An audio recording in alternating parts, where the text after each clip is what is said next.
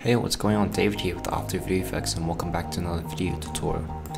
And it's been a while since I've done a 3D modeling tutorial. So today we're going to be creating this soccer table from scratch. So let's get started. Okay, so here we are in 3ds Max. So first thing we have to do is make our legs. So I'm going to use the line tool, and coming in the top view, I'm just going to draw like fairly small legs. So hold down shift to make it perpendicular and just draw some legs here. And once you've done that, close the spline, and then we're going to add the extrude modifier. Hit enter, and that will extrude the leg up, and we want to extrude about, let's say, 50 centimeters, and there we go. Maybe we could adjust some of these points here, so just give me a second.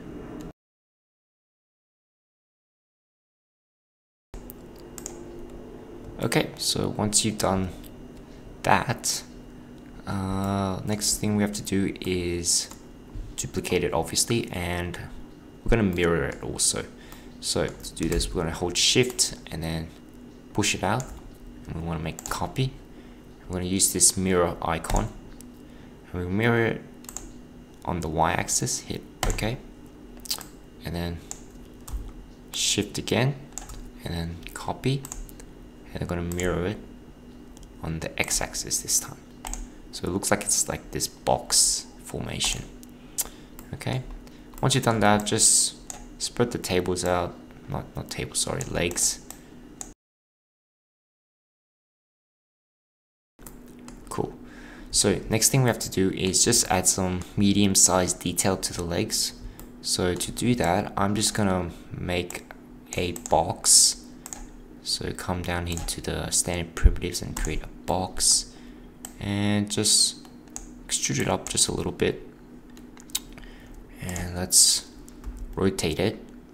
I'm using the magnet snap tool, so it snaps every 5 degrees, and just push it in between these two legs.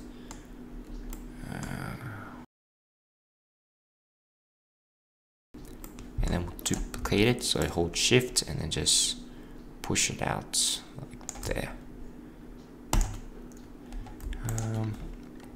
Maybe I'll just scale it down a bit, maybe around like that, and just push down a little bit. Okay, and then we're gonna make another box. So come in here, and this time we're gonna make it a bit wider, and we'll rotate this once again.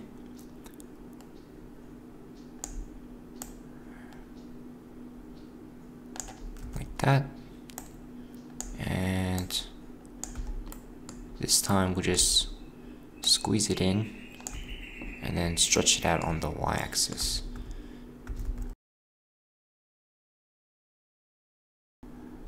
And then we'll just shift and then just push it across here. Hit OK, and that's it. Maybe I'll just squeeze these in a bit more, like that, and maybe I'll just push it up a little bit, like that. Okay, so that's our bottom half.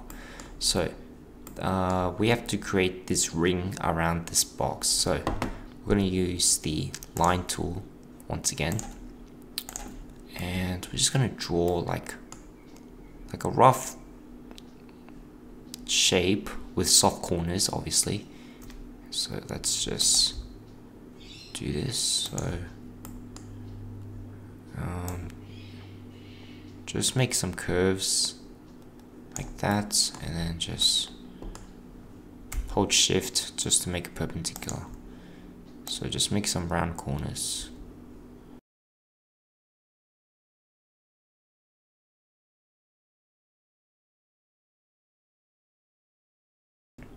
So something like that. It's not perfect, but we can fix it a little bit later.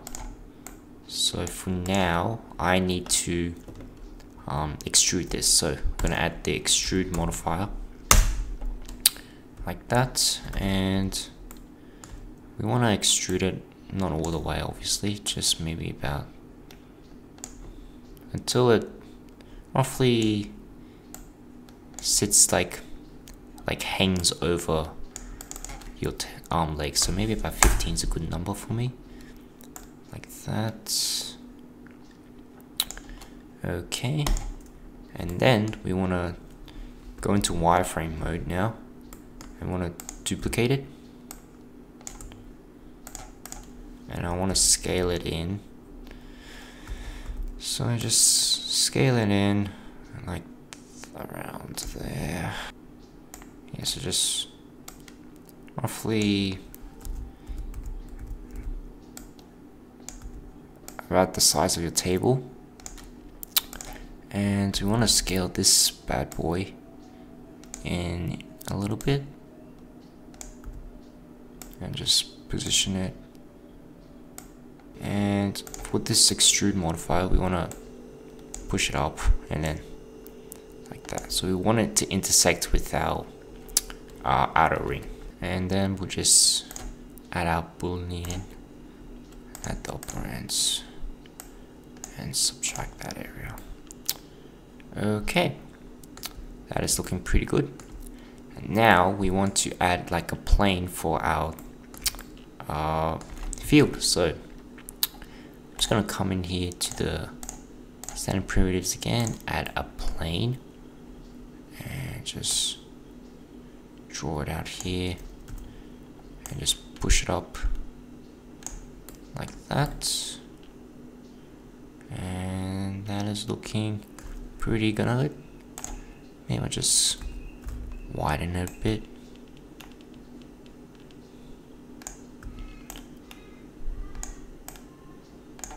Like that. Okay.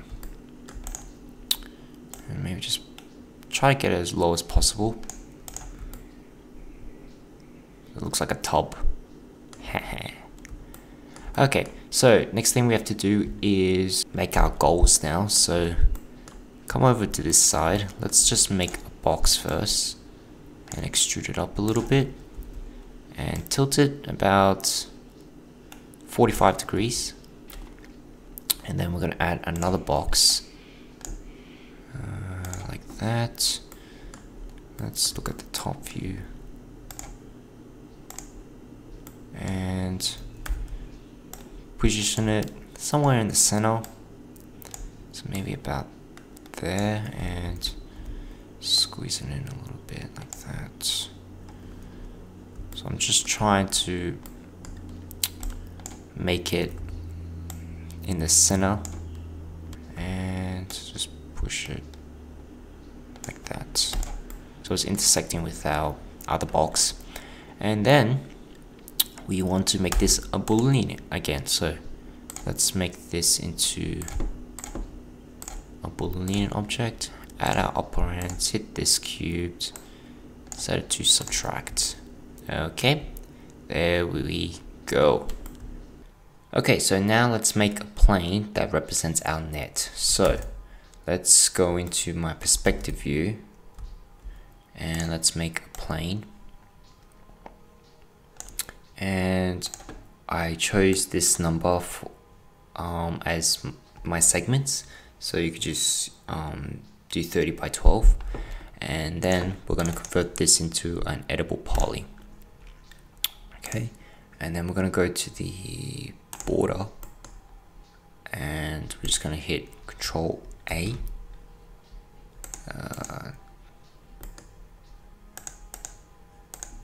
sorry, the edge, so hit Control A, and we're just gonna connect it like that.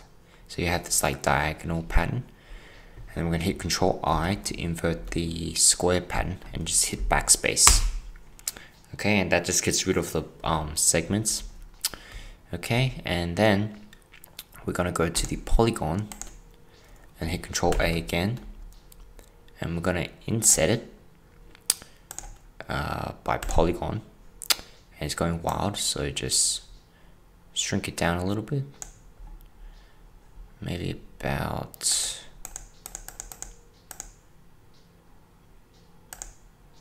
0.1, something like that, and hit the tick, and then we're going to extrude it, and it's going wild again, and we're just going to bring that down maybe to about -0.5, so it gives that thickness for the net. Maybe 0.25,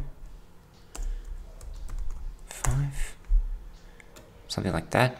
Hit the tick, and then while the polygons are still selected, hit delete, like that. Now you've got this like net. Okay, so that's basically the hardest part for this tutorial. Now we can just rotate this about 90 degrees and rotate this 90 degrees as well.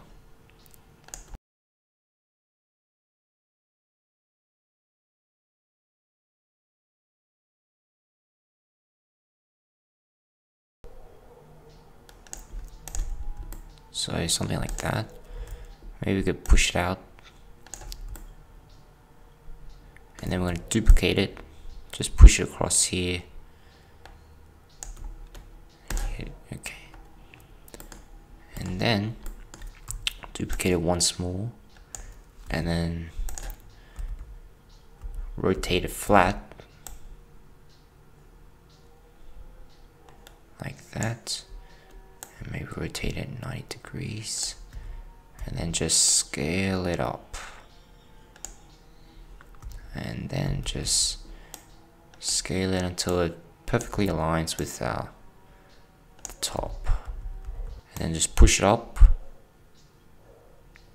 like that. So we got our net like that, and then just move across here a bit. Okay, and one final detail I want to give is just another cylinder, so like that. What the heck?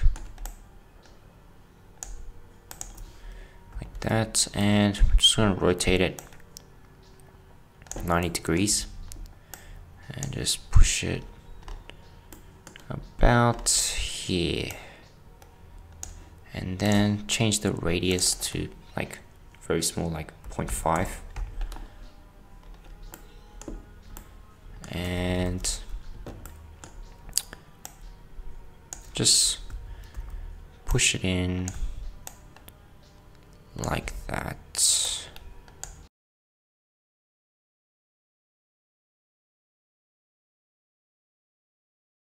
Okay, that is our goal done. So first things first, I need to bring this on top of our table, like that, and then just push it up.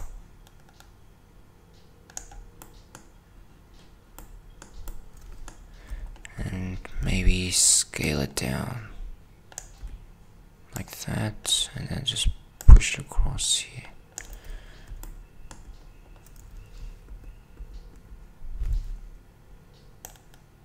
And just align it up like that, and maybe push it out a bit more like that. Cool. And then what I need to do is group all of this, so I'm just going to group all of these and group, and we'll call this goal. Hit OK, and then now when I move this, it'll group everything. So we're gonna just rotate this 180 degrees, and then just slide it back.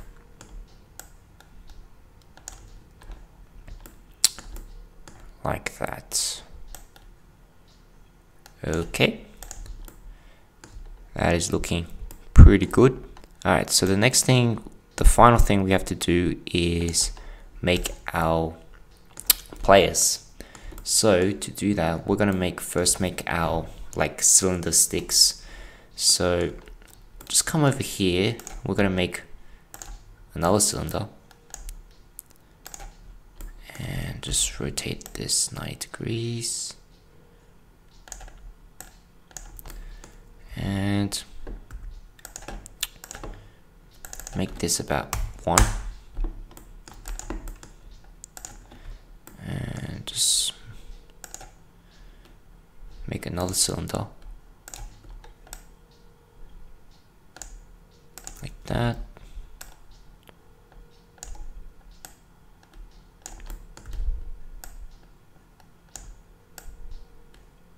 This is for the handle, and we're gonna like give this quite a few sides, so maybe about 50. And we're gonna make another cylinder, so let's make just this one's gonna be a small cylinder, and let's give this a lot of sides here, like 50 is good enough. And I'm gonna rotate this 90 degrees like that, and we're just gonna connect this to that loop. No, sorry, to the cylinder, sorry. Like that, and maybe scale it down.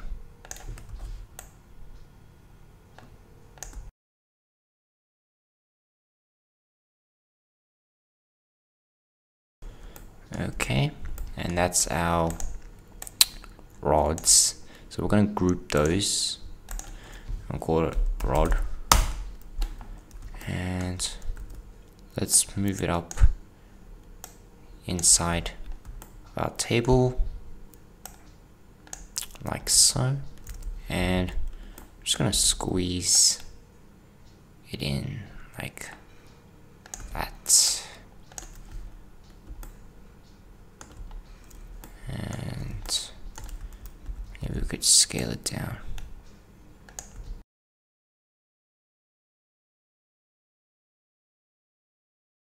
Okay, so once that's done, we're gonna add our player. So come over here to the plane.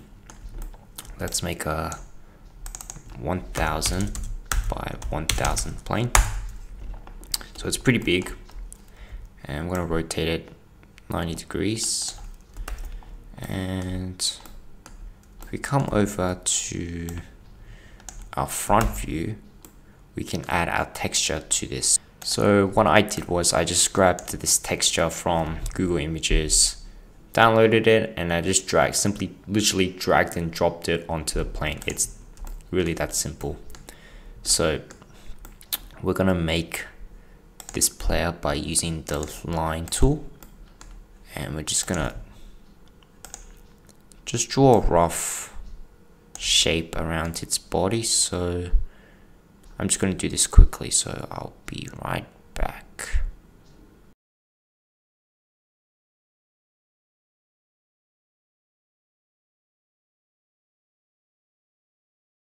Okay, so once you've made your player, add the extrude modifier once again, like that, and I want to make it pretty thick, maybe about 30. And we're gonna just scale it down like so, like that, and we don't need this plane anymore. And let's just move it across here, and let's rotate this 90 degrees.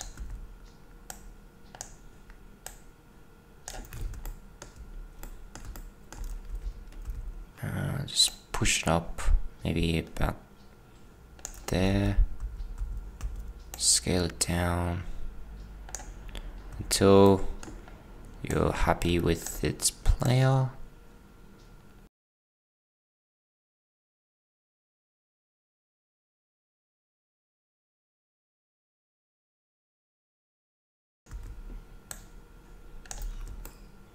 So something like that.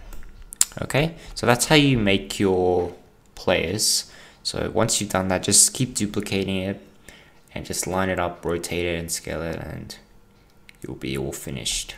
So this is how I ended up with my final product. Yeah, so you can see I've got 4 rods each side, and I just made it like a 1, 2, 3, 5 formation for the players.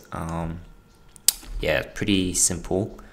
I added some Omni lights on top, so yeah, just to give it some lighting. And